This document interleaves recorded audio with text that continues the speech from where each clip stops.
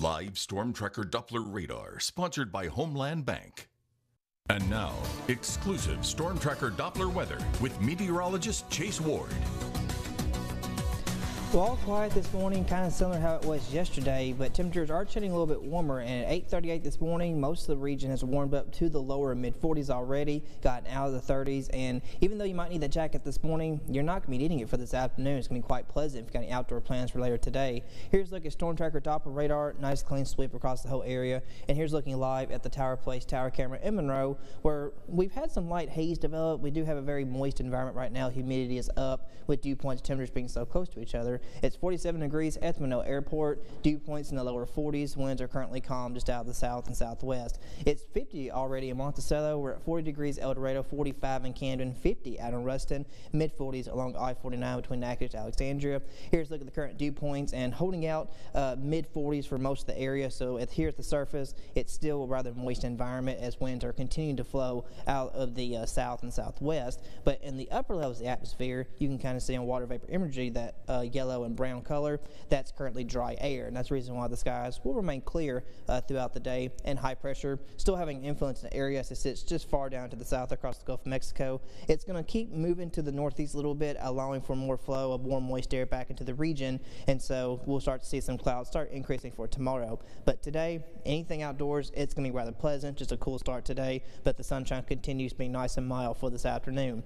Now the next few days the clouds are just going to slowly increase. We'll be seeing partly cloudy skies for tomorrow as the high pressure moves off to the northeast, and then we have a weak boundary layer that will be forming across the Great Plains, and it's going to be moving again on Thursday. But as far as rain chances are concerned, it's not looking like it's going to be doing a whole lot, because models are hinting at the possibility that the mid-upper levels of the atmosphere are looking to be still rather dry, so therefore rainfall not going to be much of an issue, because we kind of need deep layer moisture to have sufficient rainfall, and that's not looking like it's going to be a possibility. But here at the surface we will have enough moisture in place where cloud cover will be allowed to increase, but that's about all it's going to do.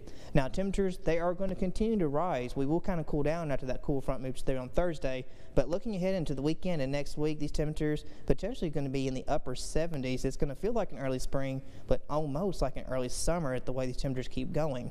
Now as far as rainfall for the next several days looking long term, we did pick up on a lot of rain within the past 30 days, which has no doubt been helpful for our soils, but we still have drought conditions that are ongoing, especially down across central Louisiana. We got moderate tier 2, but much of South Arkansas has improved a lot just within the past 30 days, and we're a lot better than how we were sitting not too long ago. Some models hinting at the possibility next Wednesday and Thursday of next week we could potentially pick up on some rainfall, but that's still a long ways out. A lot can change between now and then, but anything we do pick up no doubt will continue to help with our ongoing drought. We're expecting high of 72 degrees for this afternoon. Winds will stay out the south, and for tonight temperatures mainly upper 40s, going to be a little bit warmer, mostly clear and quiet. Now winds will become a bit breezier for tomorrow as we see that front start to move closer as partly the clouds kind of start moving in. And then on Thursday the weak front moves through, cooling us down a hair for Friday, but this weekend it's going to be quite pleasant. Temperatures in the mid 70s. Any weekend plans going to be great for that. By next Monday clouds will start to rebuild. Overnight lows will be mainly mid 50s.